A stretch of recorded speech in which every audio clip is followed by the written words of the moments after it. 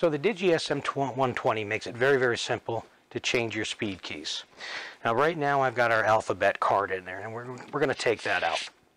Basically a speed key or a preset key, rather than having to search for a PLU by number, people will write down what the item is. So in this particular case right here is meaty bits, and this is a finger roll and salad wedge, so on and so forth.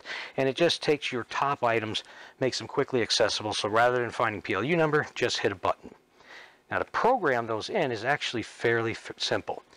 So what we'll do is we'll just put this card in, because you're going to write down on here what the item is, and we're just going to use this blank one here. So we just made a PLU of 802, and we want this to be the button for it, right? That's the sandwich button. So we'll start with hitting our program button once, twice, 3 times. Now we're at program PLU. Now we have these 4 buttons here, which are up, down, and side to side. We're going to use the down button, move to program number 2, which is the department. We don't want that one. We don't want the main group, but we do want program preset key. Once that comes up, we hit enter. For the key that we want, the PLU, we'll type in PLU number 802, hit that key, hit the button, it'll come up, it'll prompt you. Y clears, quit, yes for quit, T for no. So that's the clear button. So we're going to say yes. Now we'll go back to the programming button, move back to scale function. Now when I hit this button, it should bring up that 802, the sandwich. And there it is. Hit the button, away we go.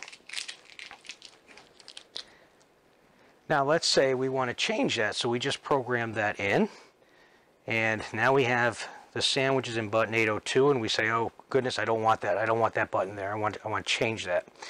And we'll just make this PLU 123. It's the same process.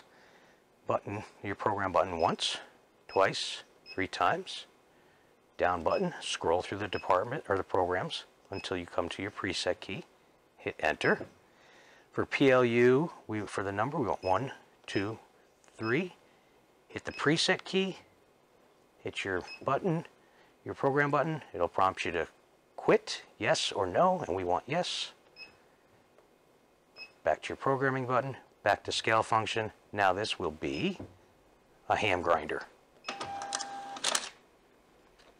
So that's how super simple it is to program your speed keys.